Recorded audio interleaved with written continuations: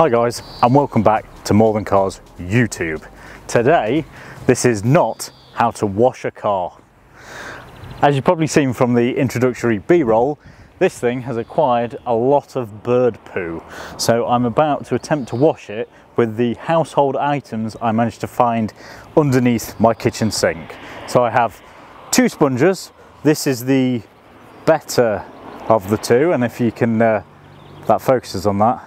This is dreadful. This is not how to wash a car, especially one that is brand new, and this is going to kill me inside to do this to this Mini. But my logic here is it's better to wash the bird poo off than it is to leave the bird poo on, and obviously I might put some scratches on it, so there might be another video after this of how to polish them out. So without further ado, let's zoom in on the car and let's get washing. Right, here we go then. I've got my worst of the two sponges combined with a bucket of warm water that I'm going to use to wipe it down with. Let's go.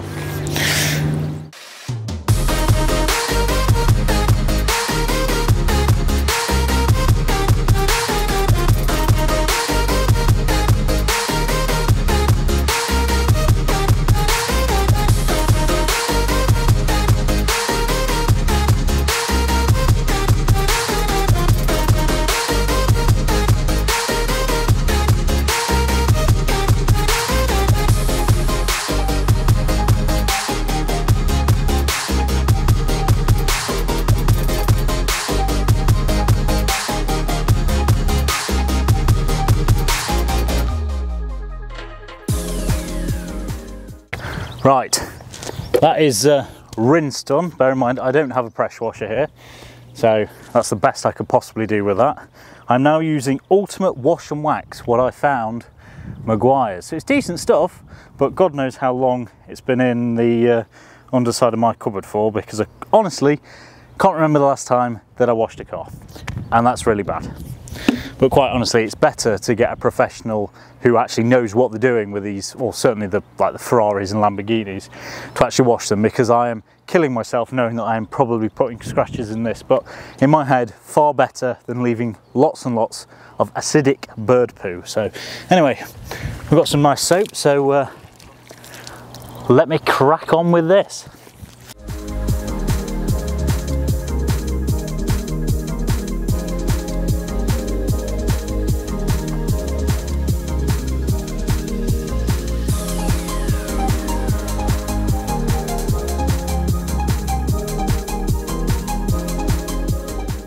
That is stage 2 done.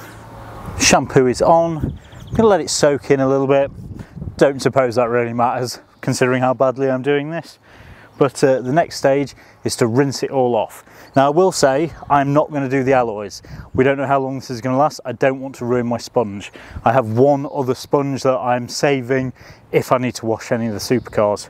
So sorry Mini, you're just going to have to stay with dirty alloys. Stage 3.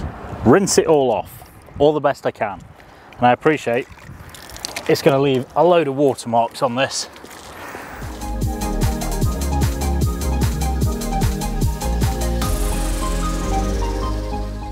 One bucket definitely wasn't enough, 2 buckets wasn't enough, 3 buckets of water to finally wash all of this down. Now another gutting thing about this wash is I actually got some lovely GT Shine drying towels that work amazingly. You literally put them on like this and then drag them along, and it dries the car phenomenally. However, I haven't got them, they're in London, so I'm having to make do with some really crappy little drying towels. So anyway, let me crack on.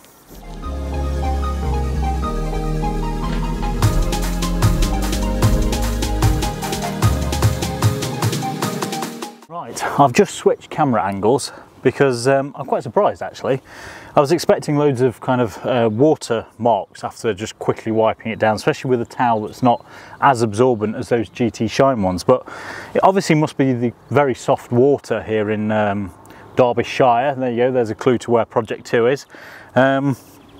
It's not actually that bad, and I've come into the sun so you can see the most reflective side, and it really isn't. There's bits and bobs, and that's why and you can tell by this bottle, pick it up, there you go, Demon Shine, the tacky 18-year-old thing that I used to spray on probably every day on that original car, if you watched that video, on that Corsa. So I'm going to give it a shake and just quickly go around the car and just take any watermarks off. Actually, I'm very surprised with the water. I know if I did this at home rather than at work over in Nottingham, the water's really hard and it would definitely leave plenty of marks. So let's give it a quick Demon Shine.